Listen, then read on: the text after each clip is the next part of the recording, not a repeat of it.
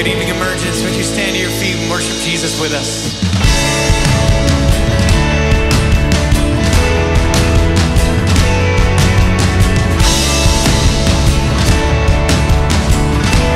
Come on, we say, see the tomb where he lay, see the stone rolled away. He is risen, he is risen, he's alive. See his hands, see his feet, touch his scars and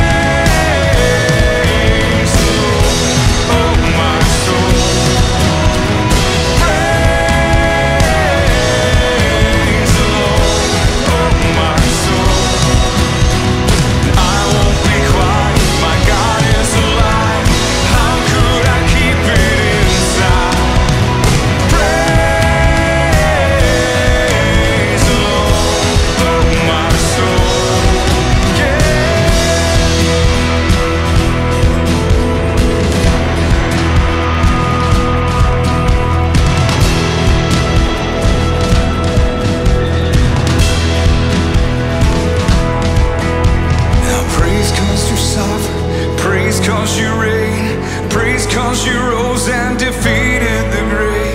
I praise cause you're faithful. Praise cause you're true. Praise cause there's nobody greater than you. I praise cause you're sovereign. Praise cause you reign. Praise cause you rose and defeated the grave. I praise cause you're faithful. Praise cause you're true. Praise cause there's nobody greater than you. Praise the Lord, oh my soul.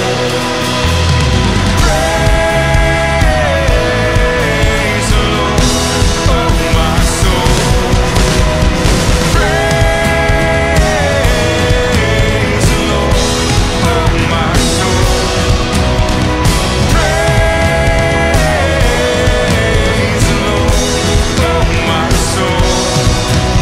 And I won't be quiet, my God is alive. How could I keep it inside? I won't be quiet, my God is alive. How could I keep it inside? And I won't be quiet, my God is alive. How could I keep it inside? Praise the Lord, oh my soul, yeah.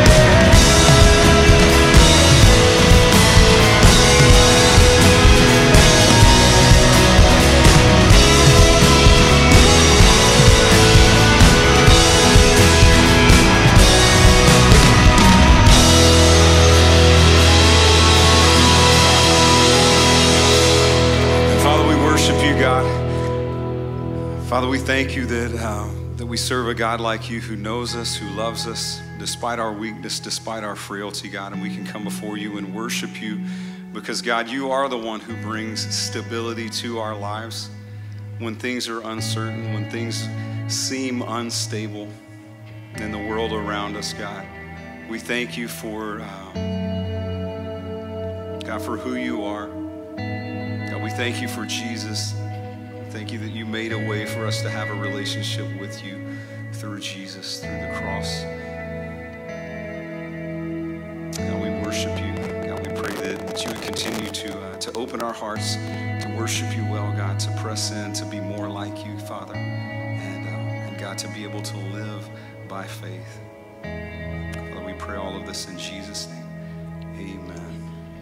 Amen. Well, it really is a blessing to be able to worship together tonight. If you're a guest with us, we're really glad that you're here and would like for you to fill out a Connect card. You can find that in the seat back in front of you or behind you if you're on the front row.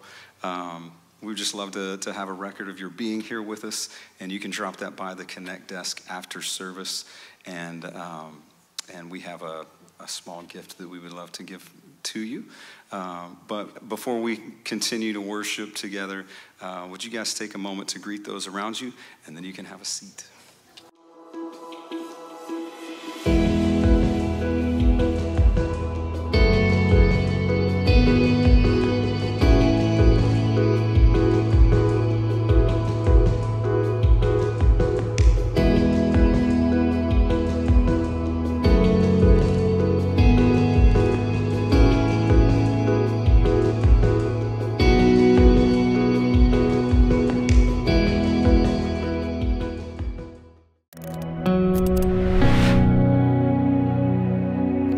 Now, faith is the assurance of things hoped for, the conviction of things not seen. For by it the people of old received their commendation. By faith we understand that the universe was created by the word of God, so that what is seen was not made out of things that are visible.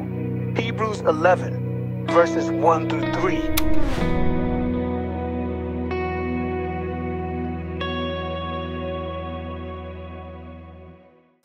All right, well, hey, good evening, everyone. It's great to be with you guys. And tonight is a really huge night as a church because we begin a brand new series today where we're going to jump into, over the next 6 weeks, Hebrews chapter 11. And we are at the midpoint series of our first initiative that we began last year. And so if you were with us last year, as a church last fall, we began a 2-year discipleship and generosity journey that we're calling First, where we ask the question together as a church, what's it mean for the reality in our lives that God gave his first and best to us in Christ, what would it look like with our lives to respond in such a way where we live for him, where we offer our lives first and best? And since we launched that initiative last fall, it was an amazing response, and the church stepped forward and was an awesome step of faith, as it kind of prayerfully exceeded the goals we set forth. And since that point last fall, it's been a whirlwind. There's continual record attendance numbers, continual record people coming to faith in Christ and being baptized, and we're seeing space full in children's ministries, and we're constantly trying to pivot to continue to make space to meet the needs of children, and moving classes around and knocking down some walls and moving into different buildings, and God's just done a really cool thing. We're seeing record numbers in our student ministries. The launch this fall has been incredible, and just the amount of students stepping into discipleship, stepping into hearing the gospel and coming to faith in Christ. And it's led us to this place where, as a church, we are looking at all that God's done in front of us and the reality of where we are with our first initiative. And we believe we're at a place where we got to take a step of faith in that. And so I'm excited to share a video with you guys that we put together. I'd love to share all of this with you guys, but for the sake of being succinct and because there's a ton of information. So it's a little longer video than we normally show. And before we jump into Hebrews 11, though, I do want you to see this, where the first initiative is at, so we can get our heads around what we're stepping into in the next couple months. And so I'd love to share it, but already I'm taking too long to even explain it. And so check out what's in front of us here. From the beginning of our church, we always wanted to be clear that we exist to reach people with the gospel of Jesus Christ. We believe, like Paul says, that the gospel is both the power of God for salvation, and for his ministry and our ministry, the message of first importance. In response to that call, last year our church stepped out in a historic step of faith in a 2-year discipleship and generosity initiative we called First. We see clearly in Scripture that God gave his first and best for us in his Son, Jesus Christ. So together as a church, we wanted to ask the question, what would it look like for us as Christians to take inventory of our own lives and honestly ask, in my life, is Christ first and best? So what we did for 6 weeks last fall is we studied the Scriptures, a theology of first, in both Sunday sermons, small groups. We prayed and we wrestled with the hope that every single Christian at Emergence Church would lean in a step of faith and generosity and join us in this journey called First. What happened next was amazing. After 6 weeks of preaching and praying and studying and community, where each person took the time personally to ask, what in my life would it look like with Christ if he was first and best?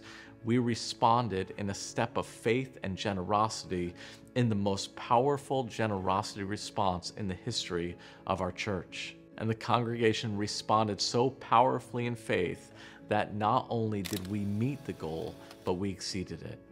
This past year, as we committed to that goal together, we've continued to see God work through the ministry of this church. We once again saw record numbers of baptisms. In fact, in June, over 112 people were baptized.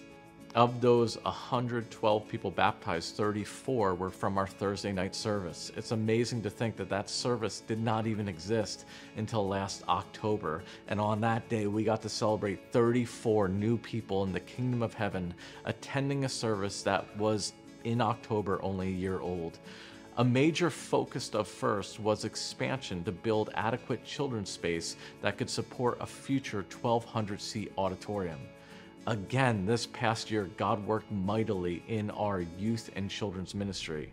In fact, in 2024, we saw 51% growth in our student ministry, which is incredible. And not just in our student ministry. In fact, we saw a 52% growth in our children's ministry that was already at capacity. We as a church are currently making another pivot in order to make space by moving the 3rd grade out of E-Town and over into Suite 300 to join 45th Street, which is currently our 4th and 5th grade ministry, in order to simply alleviate the current massive growth. Now, a year into this first journey, 2 realities are before us. The first is our church continues in a season of unprecedented growth. As I mentioned earlier, one of the steps we took to try to make space was to create a Thursday night service. That service today is healthy and reaching people weekly for Christ. However, it has not solved our attendance issue. Just listen to this reality. Last year, our church at capacity somehow still experienced 20% growth in 2024. Over the last 2 years, the church has seen 58% growth of its Sunday and now Thursday night attendance. Listen, I know that's a lot of numbers, but you have to realize we're not talking about numbers. We're talking about family members, friends, neighbors, people who we love, who are coming to know Christ as you guys invite and share your faith. And there's still people all over North Jersey that we love, and we want to do all we can to make the space for them. And so a year into this first journey, we're confronted with a real situation. We have to make space. One of the things we've said from the beginning of this church is we'll always refuse to put out the no vacancy sign.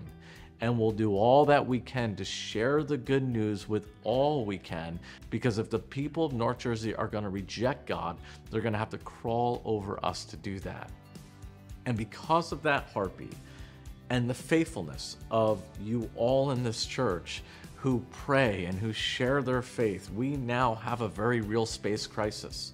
So the first reality we need to be honest about with where we are is we have an alarming space need. The second reality is we want to continue to ask the question that's been guiding this whole discipleship journey.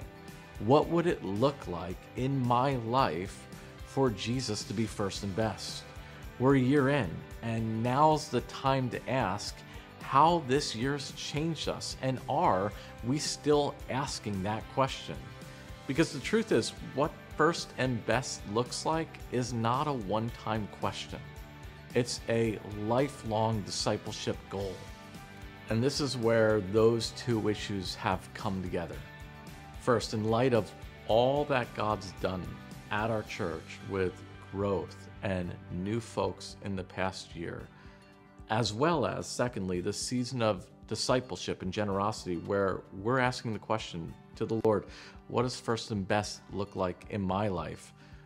Those 2 realities have now come together where we're at the place going, we need to take a step of bold faith. And what does bold faith look like? We know as a church we'll always be about the gospel. That will always be first importance. But now we believe it's time for us as a church to take a bold step of faith. Here's the truth. I think it'd be really tempting, 1 year into this initiative, where let's just be honest, it's going really well. We are hitting our marks. In fact, we're even above most of the marks for where we should currently be right now. And that's a time where a temptation can sneak in, and as a church, we could be tempted to hit cruise control and just coast the rest of the way. But the truth is, our heart right now is the opposite. What we see God doing right now is the opposite. And with all the new people who've joined us over the last year, with all the growth and confirmation along the way, we believe now's the time not to coast, but to boldly accelerate toward our vision, and that bold acceleration take an increased step of faith as well.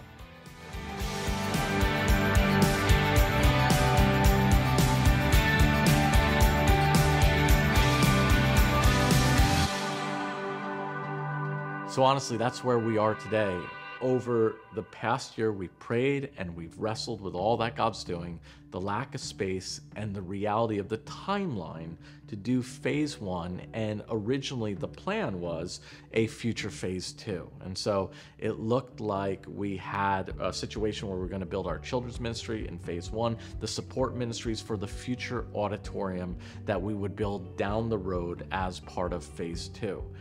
However, with the pain of growth and just honestly the length of that project, potentially those 2 phases being 6 to 7 years, the leadership of this church felt like the more we looked at the numbers and the reality of what God's doing, the more we asked and prayed and sought wisdom, the more we became convinced that we needed to take a step of bold faith. And as a result, I'm excited to share with you guys, we're expanding our first initiative in order to accelerate the timeline, to create space to reach as many people as quickly as possible. Let me real practically talk about how that's going to look. So first, as we've said from the entire initiative, we're committing to what we call first importance. That's what we always do.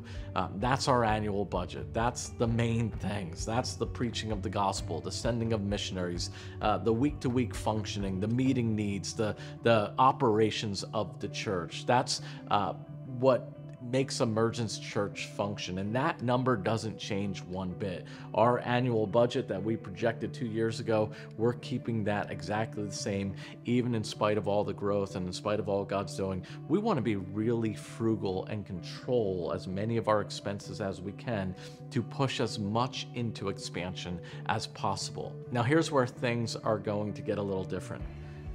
It's not that we're not doing what we committed to. We're still very much going to build a children's space. We're still very much going to build student space. What we're doing is not changing the initiative, we're expanding the initiative. And this is what we're calling first bold step.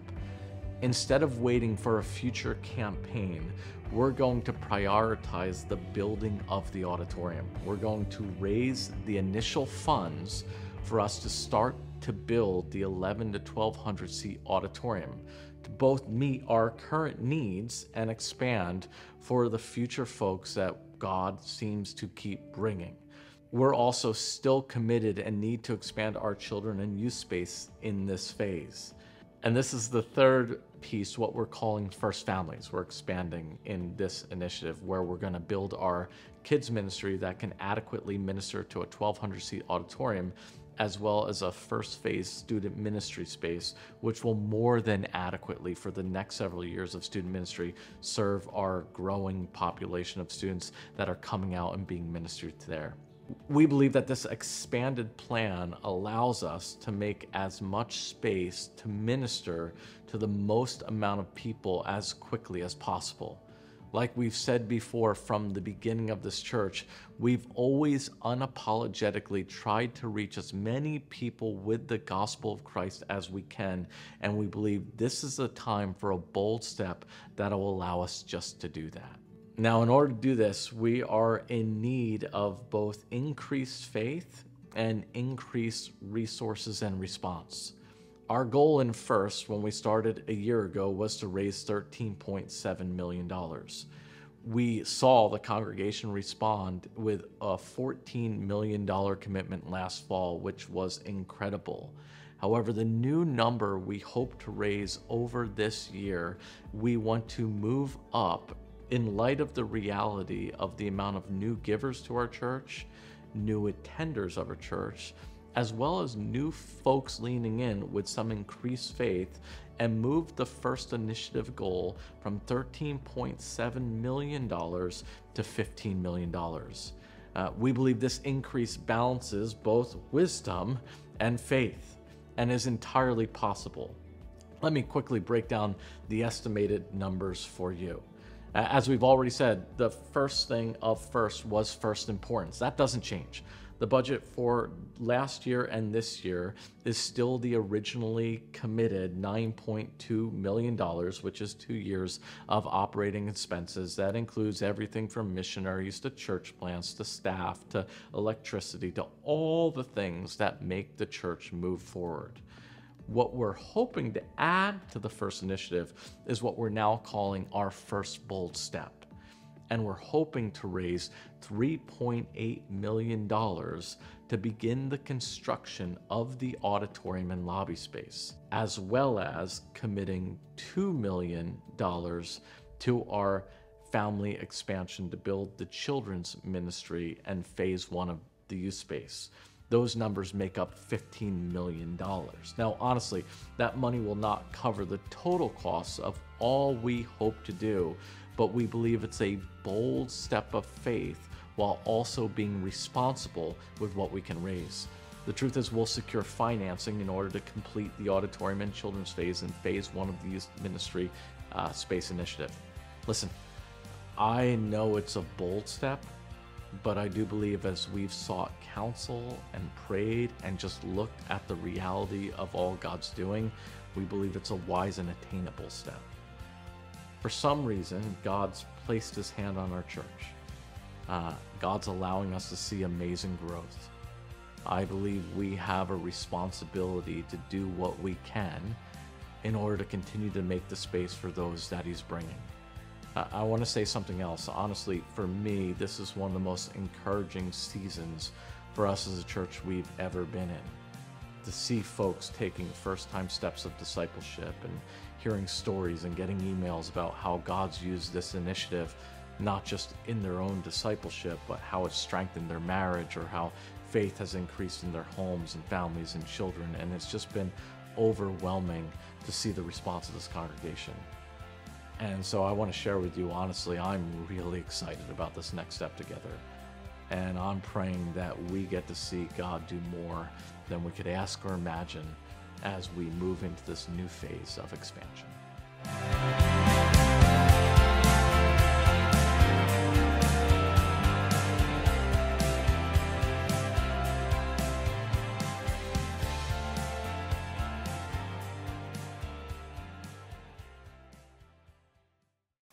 So if I said all that, it would have been at least double the time. So, rejoice in that. Obviously, amazing to celebrate what God's doing. What's happening right now is there's some resources coming down that we want to get into your hands to guide us over the next 6 weeks of this midpoint discipleship series together as we study through Hebrews chapter 11. The first thing I'd ask you to do is, as you get this, just throw your name on it. So there's like a pen in front of you, and if you just want to take this white piece of page there and put your name on it, take one each. Don't be like, hey, I'll just take one. We'll save the money for our family. We'll just take one. You don't need to give us two. We've already bought them, and so it doesn't save us any money when we throw them in the trash. And so take that, and really what you'll find in this book is a number of highlights you saw in the video. Here's what's wild about even this book, okay? Just to give you a small sample of how crazy this is right now. We made this book, we began to kind of work on it, put it together about 2 months ago. And since we've put this book together, we've seen over 100 people baptized that aren't even in the resources of this book or the video. We've seen, again, record number in students and children just smash through the old number. And so it's just a wild season that we can't even print materials fast enough to celebrate what God's done in the highlights. So there's highlights since even these highlights, which is just awesome. So first thing, just throw your name in here. So if you lose it, we can get it back to you, and I trust you won't lose it.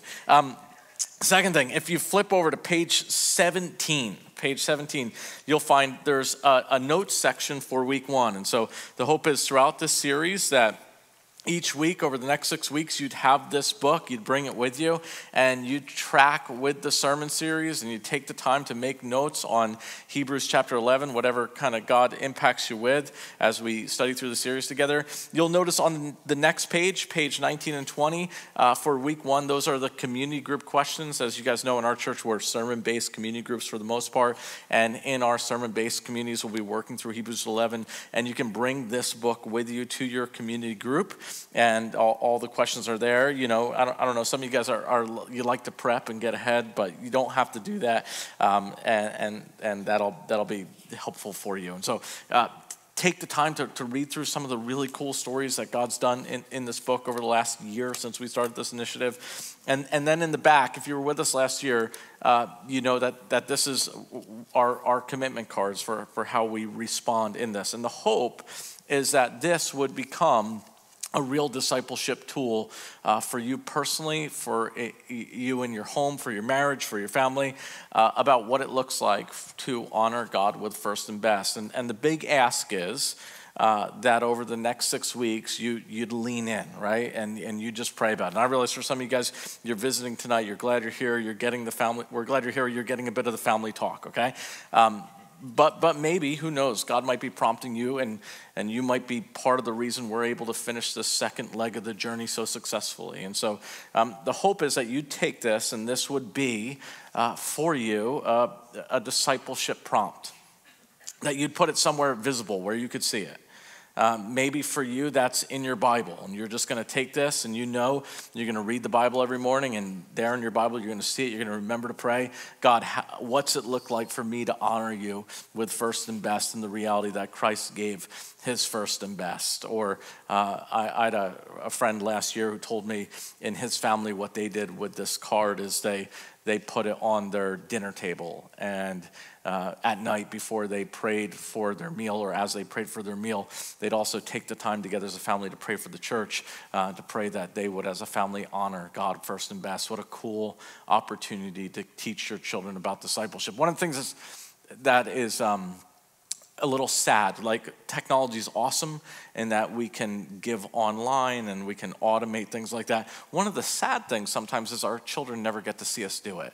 I remember growing up and watching my dad write a check to the church every week, and it was a powerful teaching moment. And our children don't always get to see that, but when you do something like place this on your table and remind your children that God's given us everything, we're stewards, and we want to honor him as stewards, it's just a cool opportunity to lead your family, to pray for them. I know last year for Rochelle and I kept it up in our room on our nightstand, and before bed we would pray together for the initiative for first and best. I know some people put it on like a bulletin board in your home. Wherever you know, you're going to have it in front of you to pray for us as a church, to pray for response. I trust you with that, and I look forward to it. And then we're going to take these weeks to pray about what first and best looks like in our lives.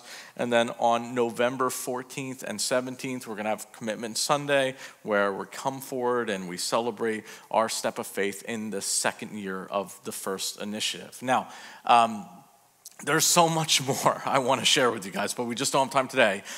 There's drawings, there's renderings of what the new space is going to look like, how it's going to lay out. We're going to share those with you guys next week, and so do all you can to make sure you don't miss next week, as you're going to get to see what the facility will look like, some architectural renderings, some pictures of how the room's laid out. It's not exact, but it's a sample of just how it all works. And I wish we had time tonight, but eventually we got to jump into Hebrews chapter 11. And so I'm most excited for that. And so here we go.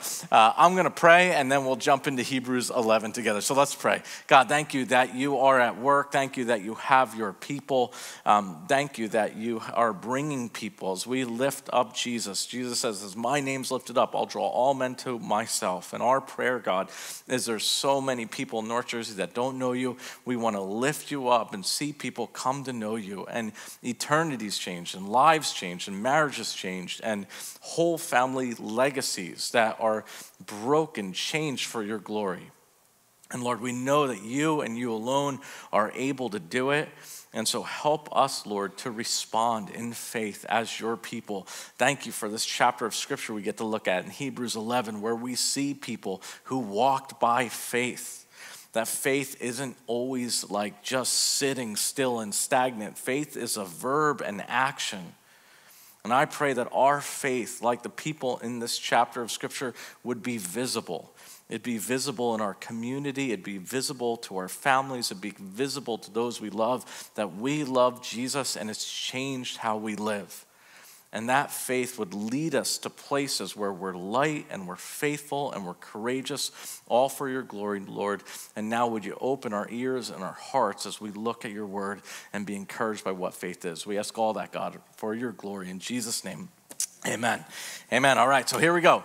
Hebrews chapter 11, verse 1. Now faith is the assurance of things hoped for, the conviction of things not seen. For by it, people of old received their commendation. By faith, we understand that the universe was created by the word of God, so that what is seen was not made out of things that are visible. Hebrews is a fascinating letter. It's written to a group of Christians who are starting to go through a hard season, right? The persecution has begun. It doesn't appear that they're losing their lives for their faith at this point, but they're losing their homes, they're suffering, and there are those who've begun walking with God, and they're starting to wonder, is this all really worth it? And some are even beginning to, it looks like, be tempted to walk away from their faith back into Judaism. And so much of Hebrews is like a letter to encourage Christians, continue on, right? Persevere in faith. And we get to this great chapter in Hebrews 11, where the writer's just going to walk us through the history of the Old Testament and just show us, here's how you're going to persevere. Here's how you're going to honor Christ with your life. You're going to walk faithfully where God's placed you. And he starts with this really cool definition. He says, faith is the assurance of things hoped for, the conviction of things not seen. It's an incredible definition for faith. Assurance of things hoped for, conviction of things not seen. Now, we have to be honest about that. If you don't fully understand the context of what he's trying to say in this verse, you can take that definition and make an absolute mess, right? Like if you're just like, okay, so all we need is faith, and then I can have the assurance of things I don't see and hope things that others don't have, and I can have it, right? So a lot of times when my kids' sports events, I've shared this with you guys before, people ask me, what do? I tell them I'm a pastor, and they're always like, oh, and they never know what to do, and they try to get away as quickly as possible. And then sometimes they'll say things like, well, it's great that you have faith. And they'll say, isn't that the main thing? That we just have faith. And for them, the concept is, it's like faith in faith. It doesn't really matter what your faith is in, as long as you have some faith. Where the writer of Hebrews is going, no, absolute faith is only as good as the object of who you've put your faith in, right? Faith is only as good as its object. And in that way, faith, think of it, is like a windshield. It helps us look through to see the object. And if you just have faith in faith, if you think, well, all that matters is if we have faith, it's like driving your car looking just at the windshield. If you're just looking at the windshield, you're inevitably going to make a mess. Because the goal of the windshield is not to look at the windshield, it's to look through it. The goal of faith is not to just look at faith, it's to look through it at the object of your faith. And if you don't understand that, if you think, well, it's just the assurance of what I hope for, the conviction of what I haven't seen, you could hear that and you could take this and you could make an absolute wreck of your life. And you go, you know what? I've always wanted to fly. And now I read in Hebrews that faith is the assurance of what I hope for. And I hope that I can fly. And I've got my vision board, and on my vision board I wrote fly. And I've got my mantras. You can fly. You're a bird. You can fly. You're a bird. I've been saying my mantras. I've been manifesting flight, right? I've been doing all the things. I've been believing I can fly. And you can go up on the roof of this building 100% convinced, like 100% without a doubt faith, I'm going to fly and face the assurance of what I hope for. And if you jump off the roof, what's going to happen? You're going to hit the ground hard, right? You're not even going to glide. You're just going to, and you're not going to fly. And you hear that and go, well, what God's word says, it's the assurance of what I hope for. Well, God's word didn't fail. You failed to understand God's word. It's assurance of what you hope for when you have the right object of faith. That is, the right object of our faith is to know God, to know his word. In fact, notice where Hebrews started. He says, hey, by this faith, we understand the world was created. That all we're experiencing is not just an accident. It just didn't happen because nothing suddenly became something and blew up and all landed like this. That at some point there's a sense of, hey, there's a creator. There's an order to this creation. I can know this creator. If there's no creator, then nothing matters.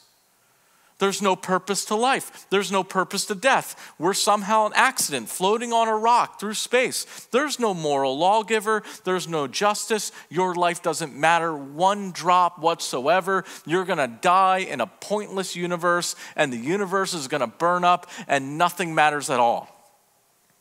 That's where Hebrews starts. That's a really depressing view. The truth is, there is a creator. And that creator is worth knowing. And when he becomes the object of our faith, then we grow in truth, then we grow in purpose, then we grow in meaning, then we grow in life. Then we're able to bless people, then we're able to do justice. Then we're able to be a blessing. Then death really matters, then eternity matters, because we can know the object of our faith. That there's a creator and he loves us and he wants us to know him. And this is really why the more you know of the Creator, the more you know of the Word of God, the more courageously you can walk in faith. Now, I think that's interesting because I think most people don't understand faith that way. Like most people, if you just say, hey, you need to have faith, and you say that to someone on the street in New Jersey, what do they think that means?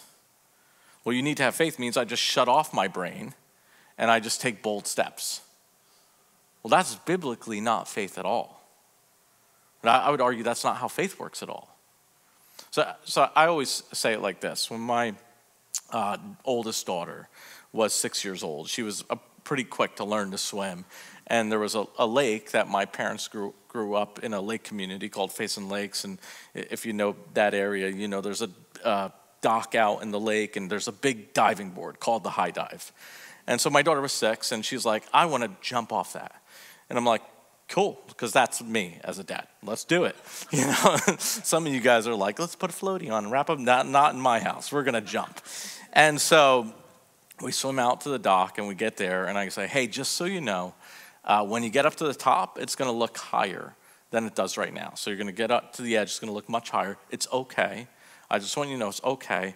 There's a lifeguard, look, right over there on the beach, and there's a lifeguard here on the dock, and I'm right here, and I've watched people jump off this board my whole life, and no one's ever died on ours. And I'm just kidding. No one's ever died. And so you can know, you can do this. Lifeguard, I'm here, all right? And she walks out, a little like 6-year-old, and gets to the edge of the board, and she freezes. I'm like, oh no. And so I, walk up to the diving board, and I go out to the board, and I'm like, hey. No, I'm just kidding. I didn't do that. I thought about it. I didn't. I didn't even climb up. I said, listen, there's a lifeguard there. There's a lifeguard there. I'm right here. And then what happened? She jumped. So why? Why did she lose faith? She stopped thinking. She stopped reasoning.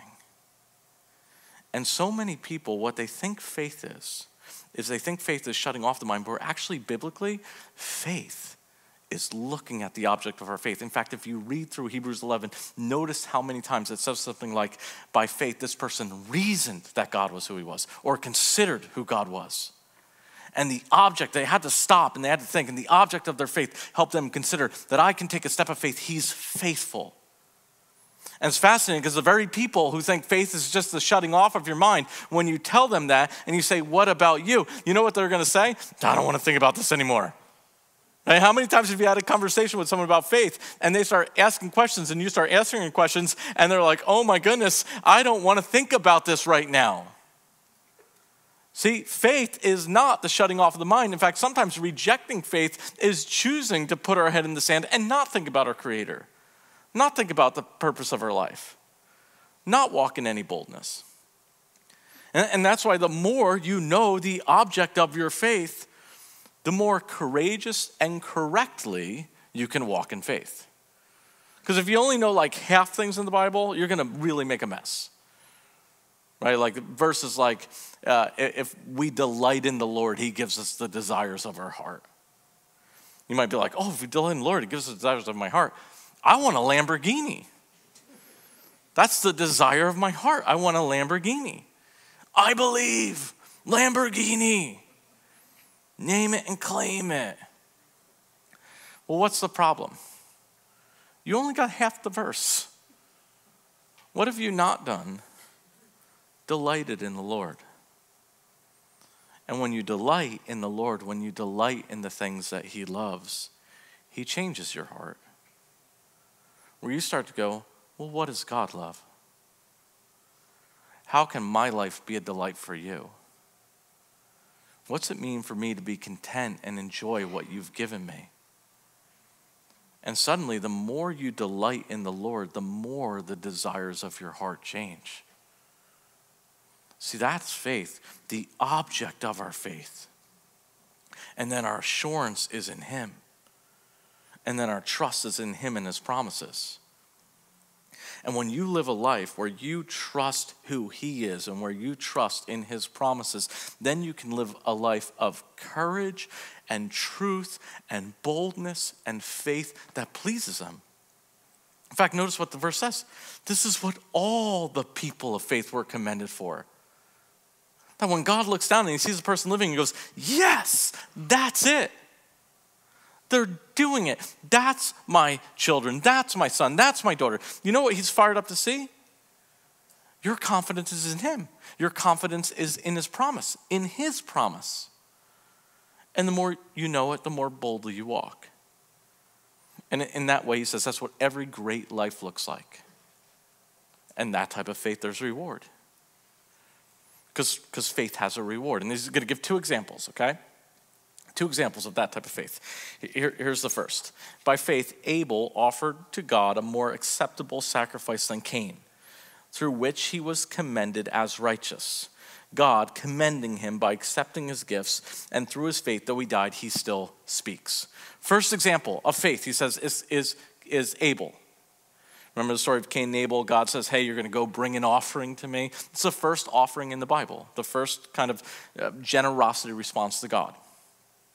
And Abel brings livestock and Cain brings produce from the field. And some people wonder, is the issue, the reason God accepted Abel's offering but not Cain, is it because it was an animal, because it had blood or something like that? Is that why he liked it? But the text actually tells us why God approved of Abel's offering and not Cain. Look what it says. In the course of time, Cain brought to the Lord an offering of the fruit of the ground.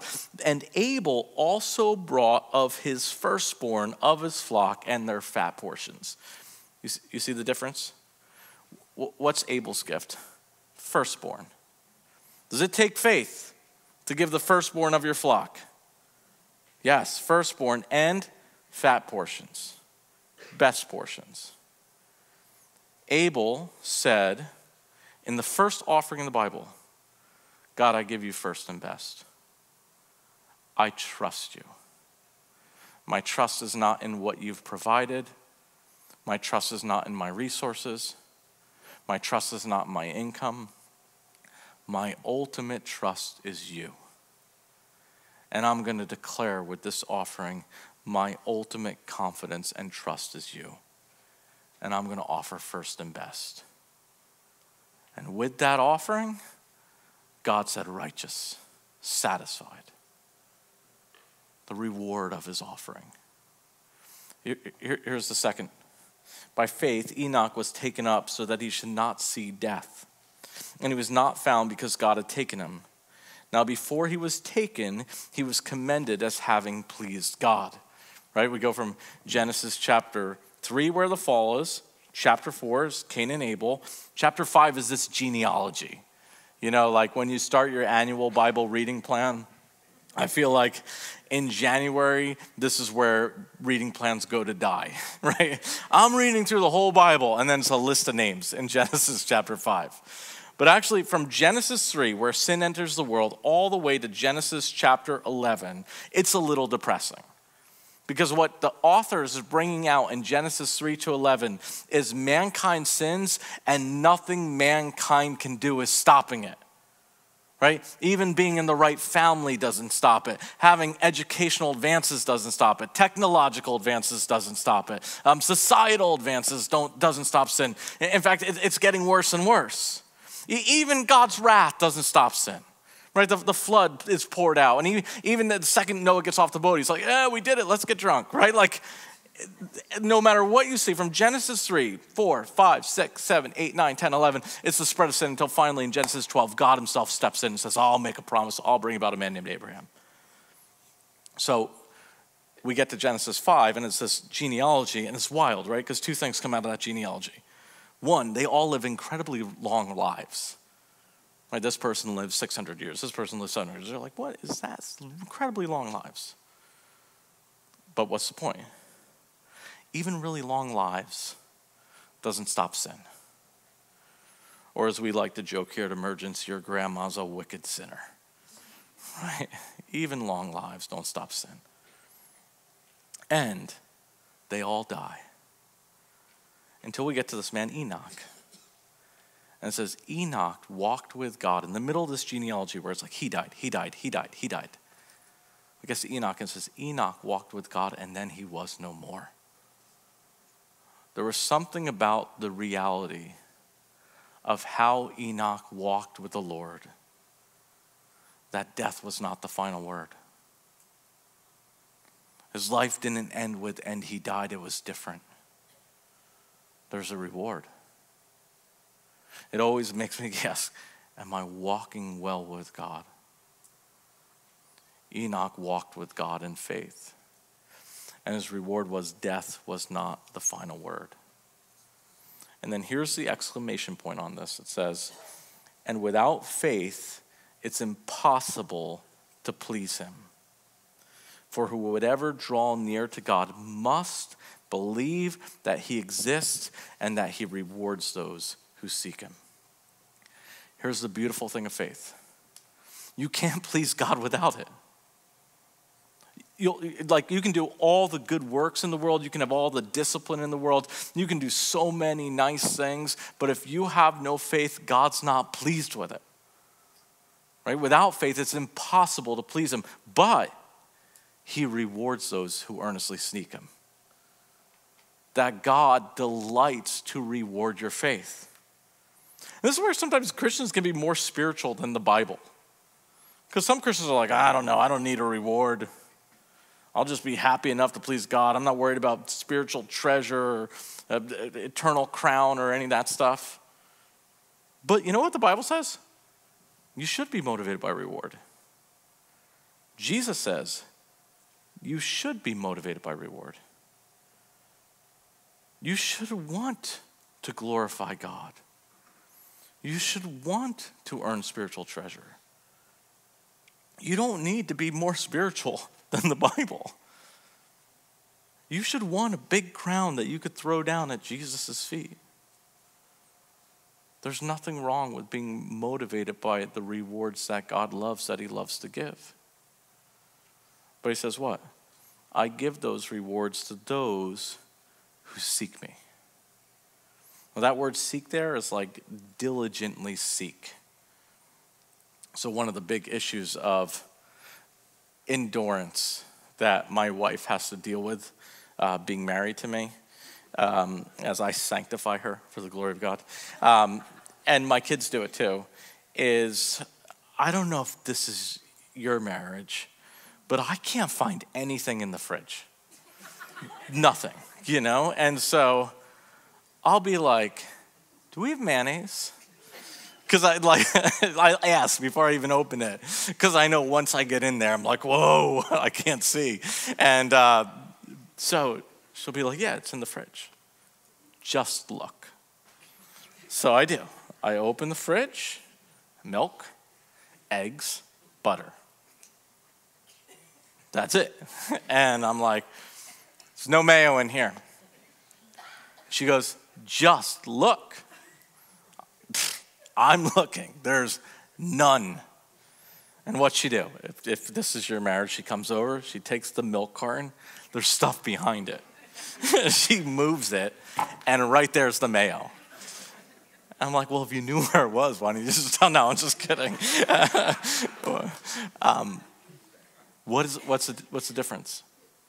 When I open the fridge, I'm not seeking. I'm not looking. I'm not tearing the thing apart. The faith that God rewards is the faith where we seek him, where we seek his word, where we seek his promises.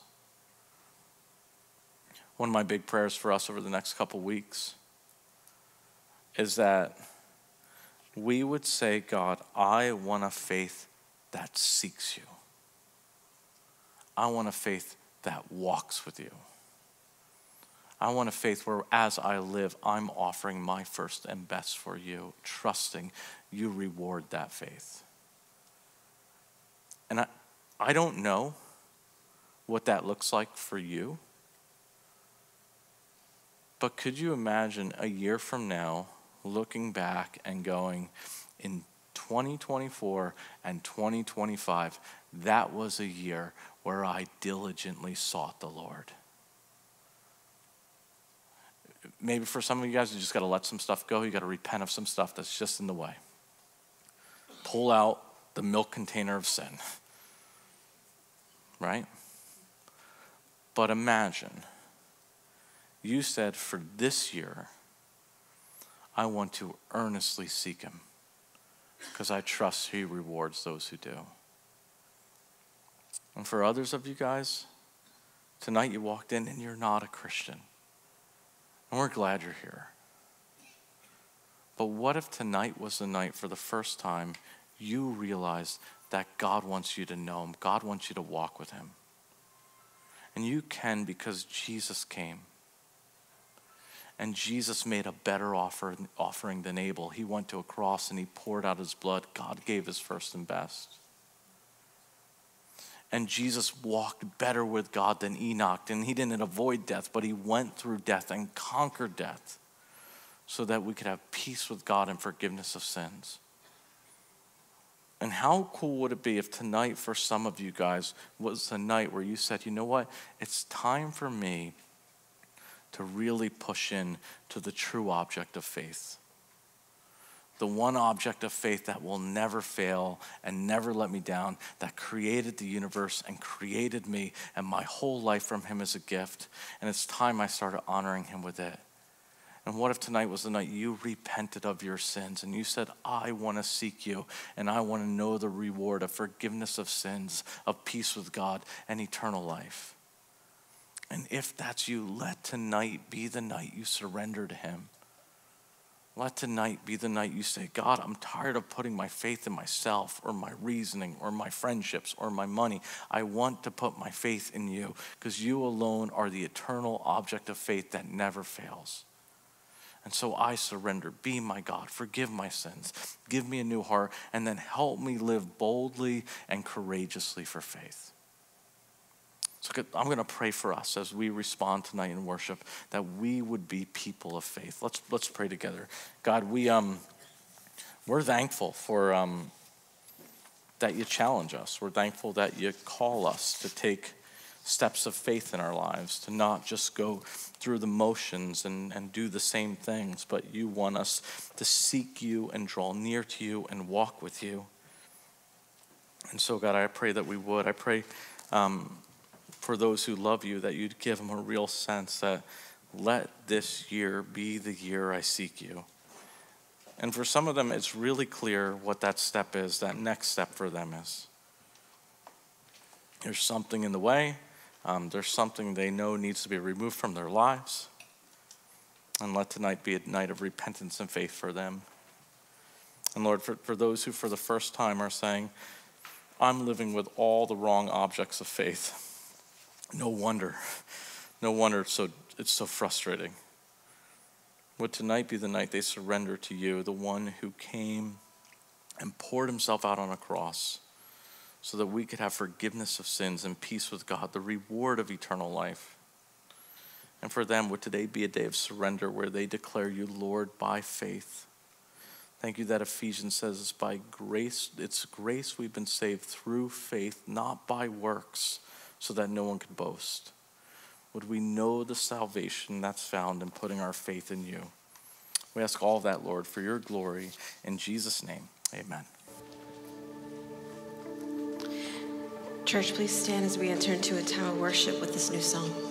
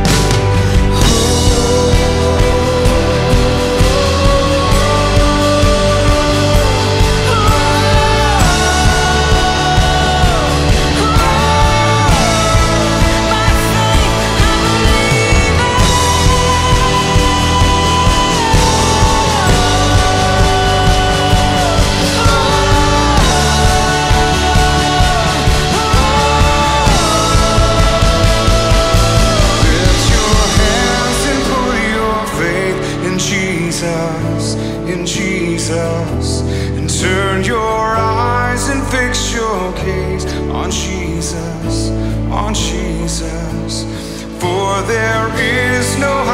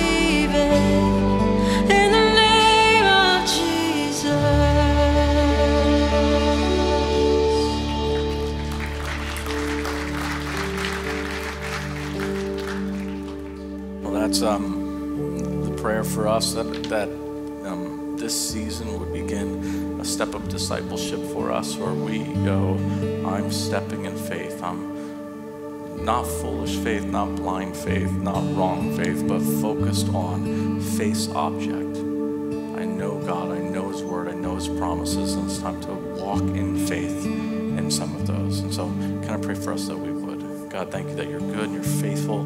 Thank you that your Spirit, God, will convict and lead people to what that step looks like.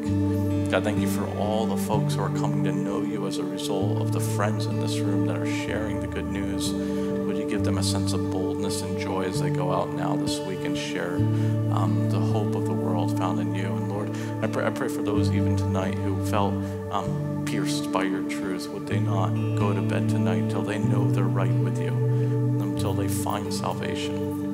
And would they rejoice that it's by faith? We ask all of that, God, for your glory. In Jesus' name, amen. Amen. Hey, if you'd like prayer for anything, there's a prayer team over there by the cross. Don't forget your books. You're going to need them for a community group. And hope you have a great week, and see you next week.